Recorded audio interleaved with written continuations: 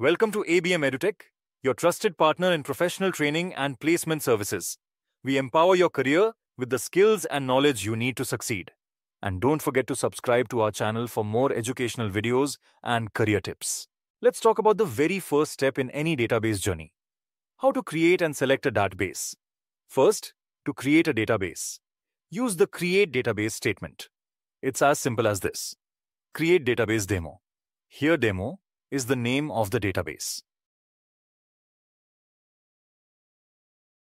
Now, to work with this database, you need to select it using the US command. Like this, US demo. You're now inside the database, ready to run your SQL queries. Always double-check the database name to avoid errors. After creating a database, let's learn about the types of SQL commands. SQL commands are instructions. It is used to communicate with the database. It is also used to perform specific tasks, functions, and queries of data. SQL can perform various tasks like create a table, add data to tables, drop the table, modify the table, set permission for users. Let's discuss about the DDL commands first. DDL changes the structure of the table, like creating a table, deleting a table, altering a table, etc. All the command of DDL are auto-committed. That means it permanently saves all the changes in the database. For creating a table, create command is used. Syntax for creating a table is create table. Then we have to write the name of the table. For now, let's take the name of the table that we want to create is test. So the command for creating a table test will be create table test. Then we have to mention the column's name with their data types. For example, create table test, name data type, aged data type, address, data type. Name, age, address are the column name followed with their data types. We have seen how to create a table in the SQL. Now we will learn about another DDL command, that is drop. Drop is used to delete both the structure and record stored in the table. Syntax for the drop query is drop table, and then table name, for example, drop table test. Here test is the table name, and drop query will delete the structure and record of the table. Next we have another DDL query, alter. It is used to alter the structure of the table.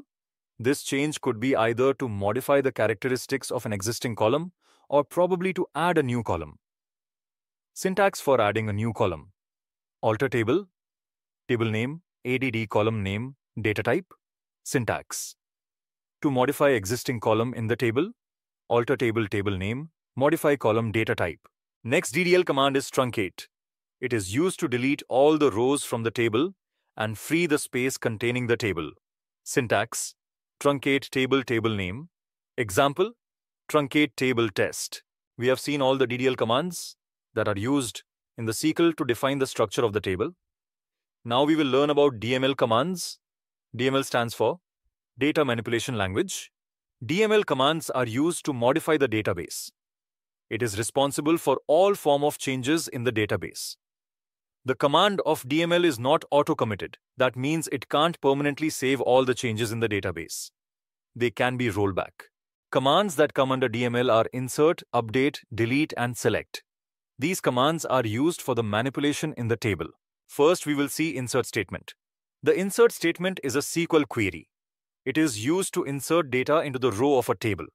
Syntax of insert query: insert into table name. Then we have to define the columns of the table in which we want to insert the record, followed by values. Then in bracket, we have to give the values that we want to insert in the table. For example, insert into test, which is a table name, bracket, open column name, for example, name, age, address, bracket close, values, bracket open. Then we have to write the values, for example, in name column, ABC in age column, 30, and in address column, Delhi, bracket close. This is how we can insert record in the table.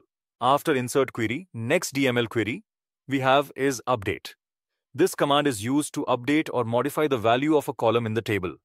If we want to modify any existing record of the table, then update query is used. Syntax for the update query is update table name, set column name once in value 1.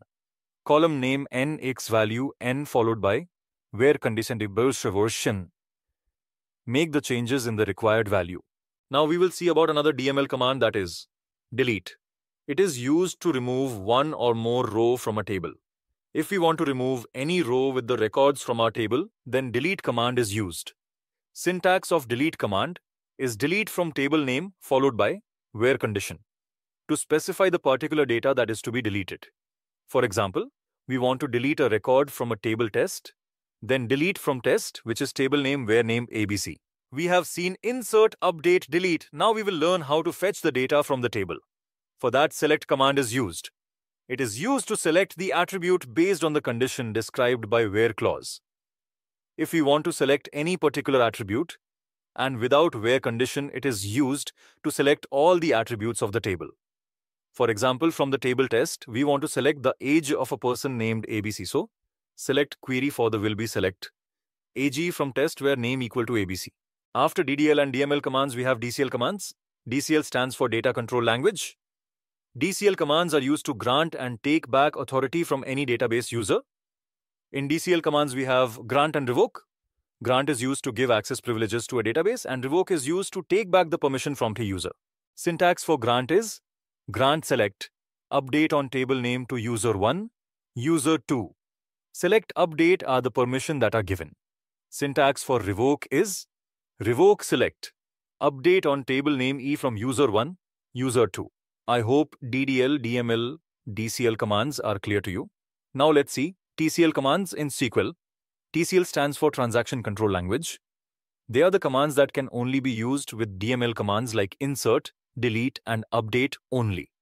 These operations are automatically committed in the database. That's why they cannot be used while creating tables or dropping them. First, we have commit command. Commit. Commit command is used to save all the transactions to the database. Syntax for commit command is it is used after DML query. We simply have to write commit after the DML command. Next, we have rollback. Rollback command is used to undo transactions that have not already been saved to the database. And the last we have save point.